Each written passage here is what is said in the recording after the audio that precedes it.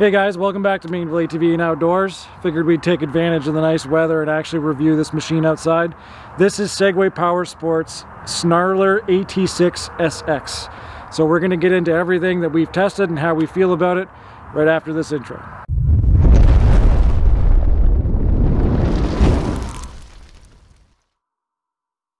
Hey guys, so first things first, I want to thank Segway Powersports Canada for obviously setting all this up with me. We've been in talks for about a year to try to get this stuff done, and luckily we did actually manage to make it happen, in part because of Thunder City Power and Leisure out of Estevan SK. So I want to say a big thank you to everyone involved. It's been a pleasure, and I cannot wait to see what else is in the future, because we do have quite a bit going on with Segway later down the road. So the big thing is on May 28th, which if you're watching this video is literally the weekend right after this. There's going to be a big demo day event. Segway is going to be at Thunder City Power and Leisure in Estevan, and we're going to have all sorts of machines that we can test. They're literally closing down the roads. They have like a whole street or block that's going to be able to maneuver the machines around. You get to try them all out, so that's going to be pretty wild.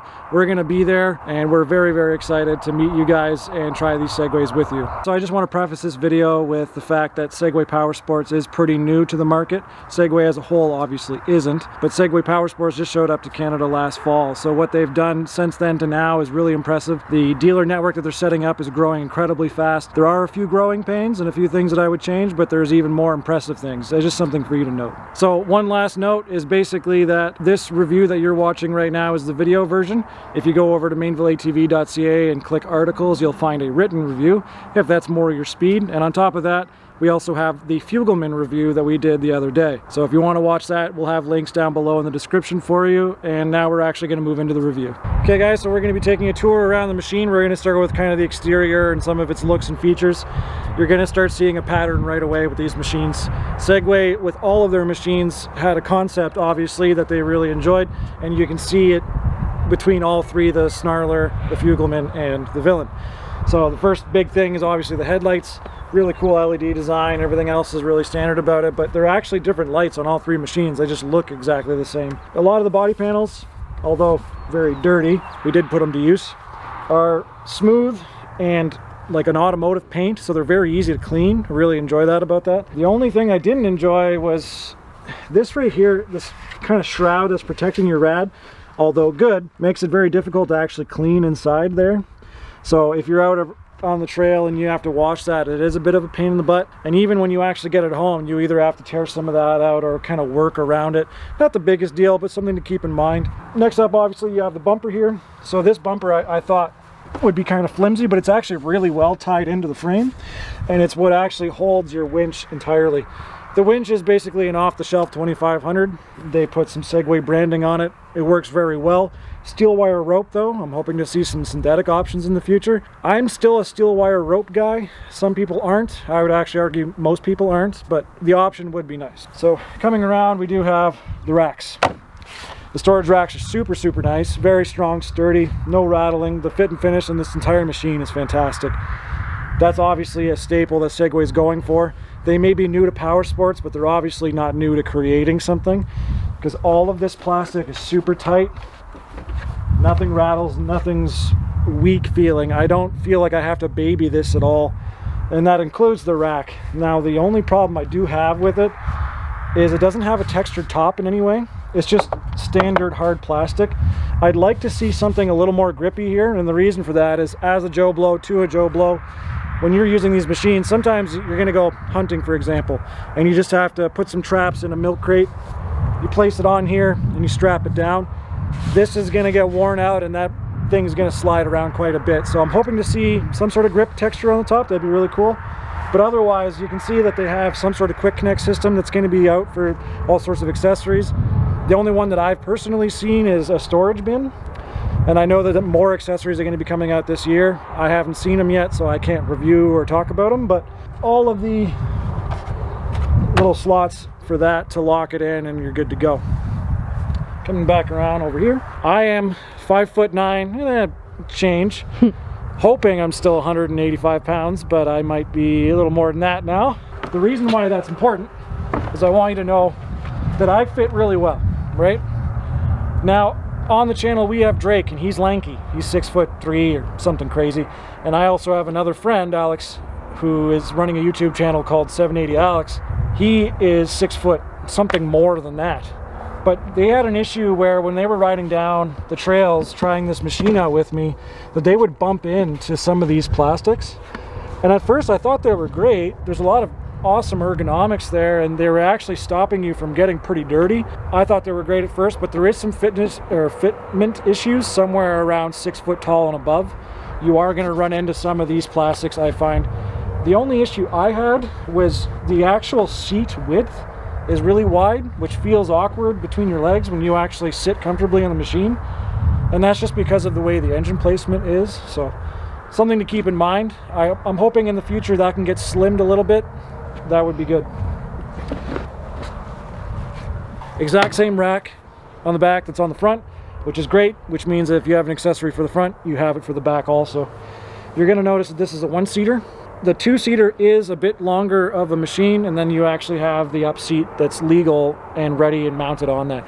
These are two different machines. You can't just go get that up seat and put it on the one-seater. It doesn't work. From what I understand, it's like 6 to 8 or so inches longer of a machine, and it accommodates that actual legal up seat. Believe it or not, or at least where we are, you can't just put a seat that you buy and put it here and it's not legal.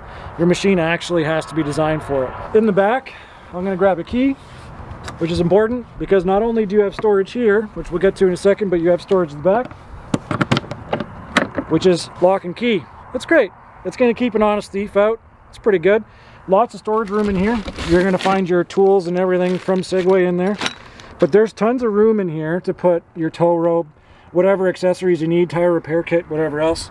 There is a dust seal, but you're going to notice that dust is in there. It's not perfect, but it's pretty good. So, something to keep in mind. It feels really good. It feels solid.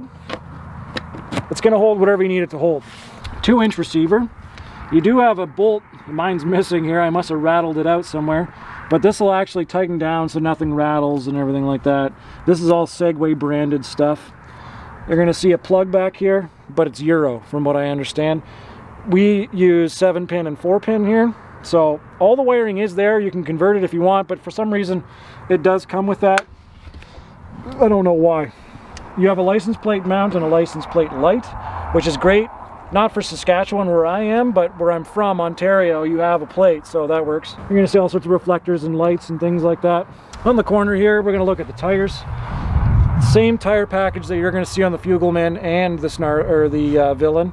So you have a Wanda tire, which is a very light, soft tire. Perfect for the average trail rider, hunter, whoever. It's going to work out good. Hi, dog. He's stealing the show. Then you have your beadlock rim, which comes with the deluxe version of the machine. Base model is going to have some sort of steel or base aluminum rim. Either way, a great upgrade. Hey, dog. You are going to see that the suspension does have piggybacks, so not only can you adjust your preload, but you do have piggybacks that you can adjust. So you have 3 settings there. Just a dial on the top, and you can set your stiffness. Over here, you do have some sort of bar on the side. I'm not sure what the big idea is there, but it will protect your plastics, so that's good. I'm not overly big on it.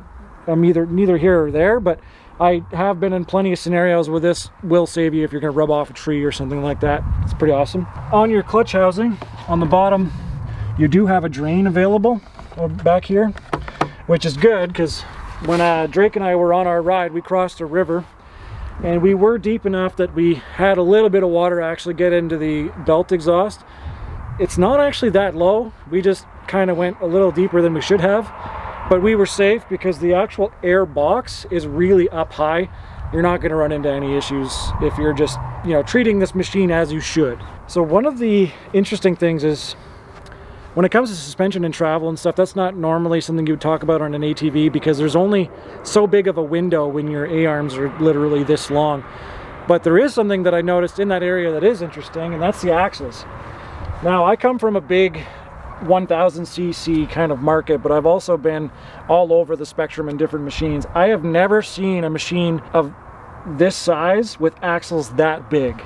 Like, these are the biggest axles I've seen on the market, period. As far as an ATV goes, they're huge. I don't know how to give you guys scale of that, but I mean, they're bigger than the actual A-arms themselves. So I don't know if that was just a smart off-the-shelf, cheaper alternative, or if there's a hybrid coming in the future for this.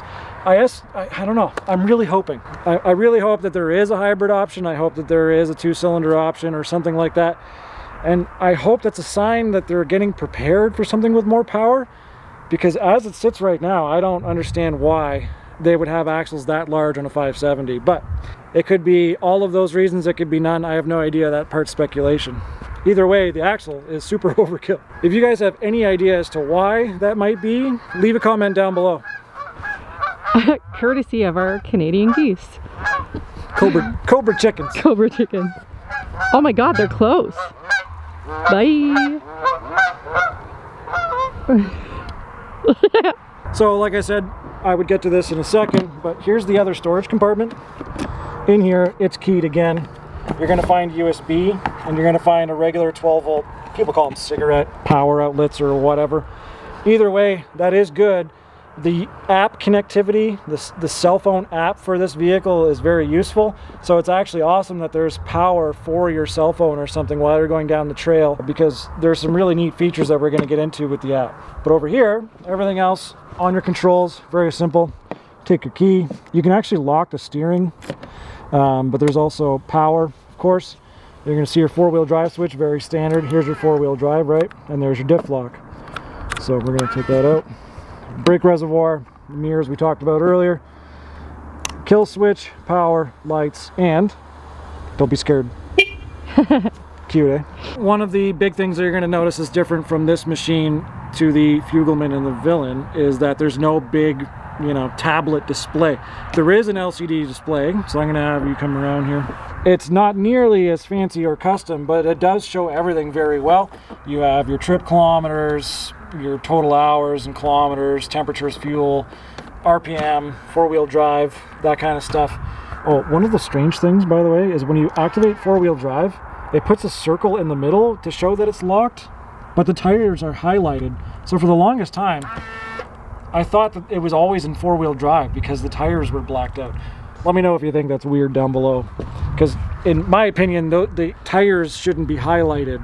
You know, it's just one of those little things. Even though this display is the way it is and it's very static, when you connect this thing to an app, you have all of the same information that the Fugleman and the Villain have. And all you got to do is, when you buy your machine, you take a look under the seat and you're going to find a code here. So when you go under the seat and you scan this code with that app, you're going to turn it on and you're going to get all the information that you could ever want about this machine.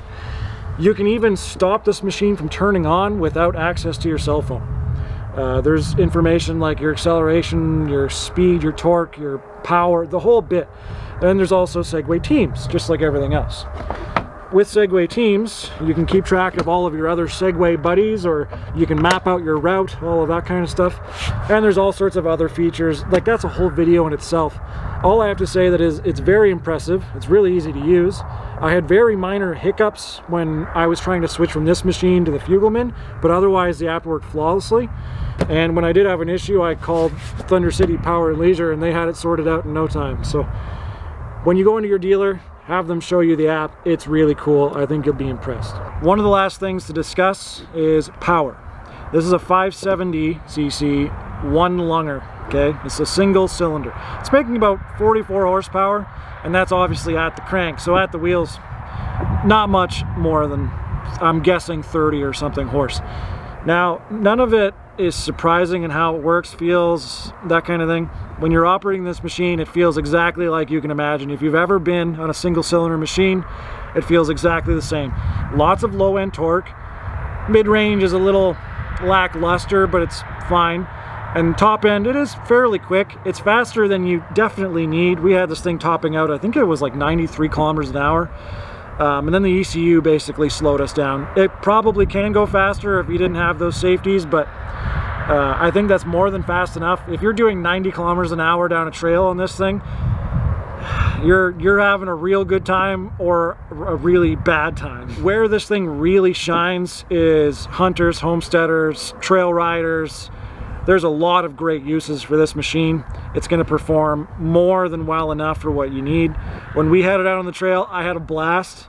I really love when I am more rider than there is machine. I had a very, very good time on this. As long as you're comparing this machine to other vehicles in its class, you're gonna have an absolute blast. If you think this is gonna compare to a big 1000 mud machine, it isn't. Are you gonna be able to hop in the mud and have blast if you're gonna go down the trail or run the property or herd some cattle? I don't know what you're gonna do with it, but believe me, it can do the job. Just try to keep things within expectations. It's not the biggest machine on the market. Personally, when I had it out on a ride, not just myself, but Drake here on the trail, we had a blast. We had a really good time riding it. When we really needed it to do whatever we needed it to do, it did its job. Whatever we demanded, it did. Within reason. I'm sure there's some sort of limitation, but we didn't really run into it. So I recommend this machine power-wise. It felt really good. It felt smooth. The clutching, the way it shifted, the way it acted. The only thing I felt is a little lazy in the mid, but that's pretty standard for any one-longer that I've ever ridden. At this point, basically, there's only a few things that I would adjust or change about this machine. Like I said, the grippy texture and the seat adjustment and maybe some plastic ergonomics so tall people don't bash their knees into it. But otherwise, what they presented on their first year or two here in North America is really unreal. So having a base model and a more deluxe version like this one, and not only an ATV but a utility side-by-side and a sport side-by-side, is really impressive to show up with. Now moving forward, I would love to see different models of this machine, and I would certainly like to see different additions that you can make to it. Obviously, like gun racks or storage bins, or different tire packages, maybe a mud version, maybe an outdoors version. There's all sorts of things that I'd like to see. I'm sure they're already working on it, but that's what I expect to see. Now, power-wise, I would love to see a twin. I would especially love to see a hybrid. I don't even know if that's possible, but it would be cool if you could slam a hybrid into this thing. The way this thing sits, I really like this unit. If I were looking for something in this category, I would highly recommend this unit. Another really cool fact is the way that they've been expanding their dealer network is faster and more impressive than most that I've ever seen. Like, obviously there's established brands, there's some brands that are kind of backing off a little bit or getting a little slow. Segway is pushing really hard to actually have dealers all across the country. And as you know, Canada's not a small country, but they're getting it done very quickly. They're already coast to coast, and their dealer network is filling in. So that gives me a lot of confidence, not only in the machine, but if I need to go and get help, I can go get it. So otherwise, wrapping this thing up, I just wanted to say a few things.